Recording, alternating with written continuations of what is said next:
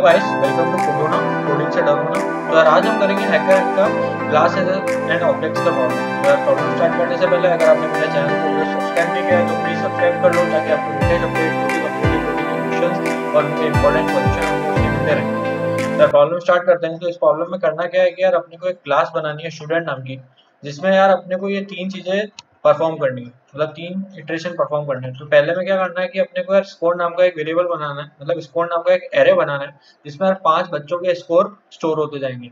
उसके बाद क्या करना है, वॉइड इनपुट नाम का एक फंक्शन बनाना है जो कि यार वो 5 इंटीजर रीड करेगा, मतलब वो 5 जो ग्रेड्स अपन ने डाली ना, स्कोर डाला है, वो रीड करेगा। उसके बाद क्या करना है कि कैलकुलेट टोटल स्कोर नाम का फंक्शन बनाना है जो कि यार इन पांचों ग्रेड का सम रिटर्न करेगा। यहाँ तक समझ आया? उसके बाद क्या करना है, उसके बाद इसने यहाँ पे दिया है कि अपने को कैलकुलेट टोटल स्कोर फंक्शन में जो सम अपन निकालेंगे ना वो रिटर्न करना है।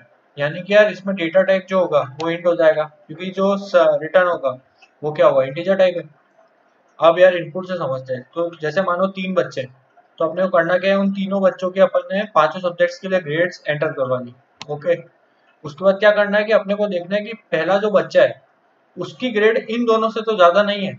अगर इन दोनों से ज्यादा है, ठीक है, तो जीरो प्रिंट हो जाएगा, और इन दोनों में से किसी से भी कम है तो अपने को प्रिंट करना है कि कितने बच्चे ऐसे हैं जिनकी ग्रेड फर्स्ट वाले से ज्यादा है। तो इसका मतलब क्या हुआ कि जो फर्स्ट वाला जो है बंदा, उसका नाम है मानो क्रिस्टिन, तो अपने को ये चेक करना है कि क्रिस्टिन से ज्यादा किन दो बंदों की ग्रेड है। इतना समझ आया? इसका मतलब क्या है कि इसके सम से अपने को ये दोनों सम कंपेयर करने हैं। ओके। अब यार सूडो कोड पे चलते हैं। इसने सूडो कोड दिया है यहाँ पे कुछ, तो इंट मेन में इसने दिया है कि यार सीन करवा लिया इसने नंबर ऑफ इंटीजर, मतलब नंबर ऑफ स्टूडेंट्स।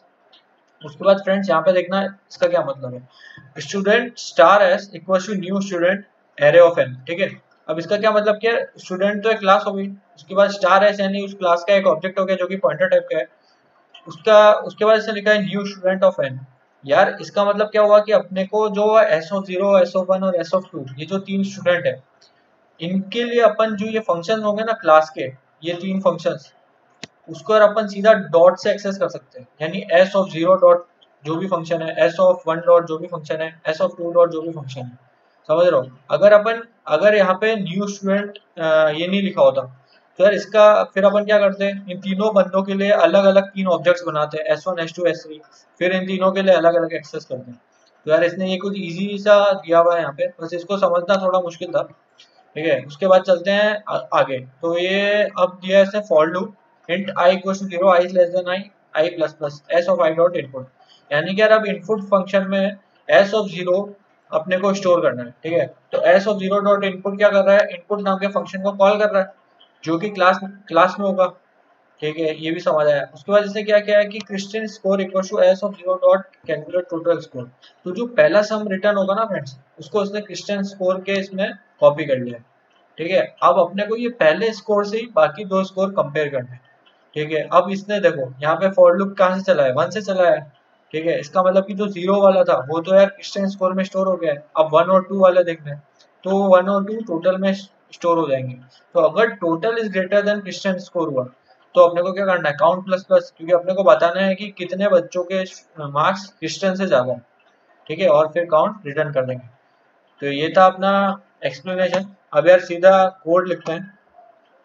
तो सबसे पहले तो क्लास बना लेते हैं स्टूडेंट टाइप की, स्टूडेंट की। ठीक है। उसके बाद यार इसमें प्राइवेट मेंबर्स हो जाएंगे। तो प्राइवेट मेंबर्स हो गए स्कोर्स, जिसकी यार अपने को वैल्यू दी है कि इसमें 5 इंटीजर स्टोर करने हैं और सम।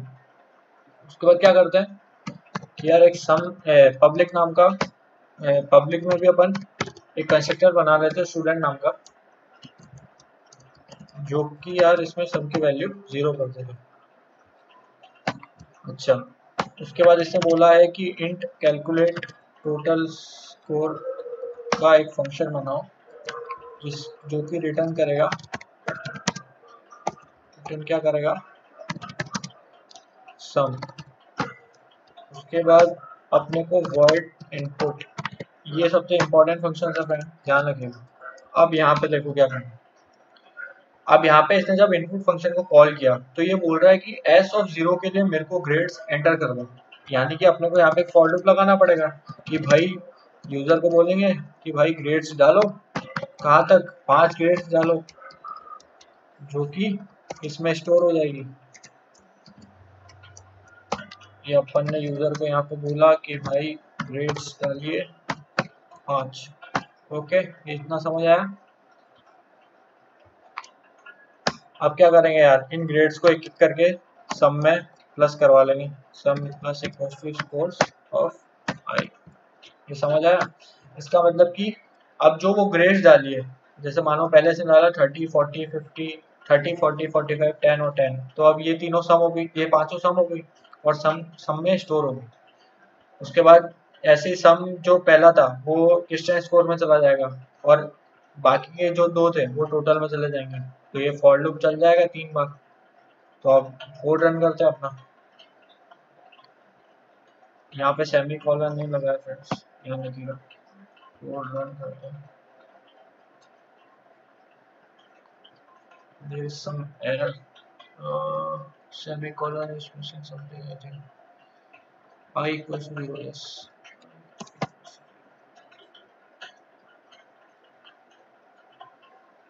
So ये अपना फर्स्ट टेस्ट केस पास हो चुका है, लेट्स सबमिट इट। तो इसमें 10 टेस्ट केसेस है, तो इसमें अपने सारे टेस्ट केस पास हो चुके हैं। ये अपना कोड था फ्रेंड्स। तो अगर यार आपको वीडियो पसंद आई हो तो यार प्लीज लाइक करो, शेयर करो और सब्सक्राइब करो। Thank you friends.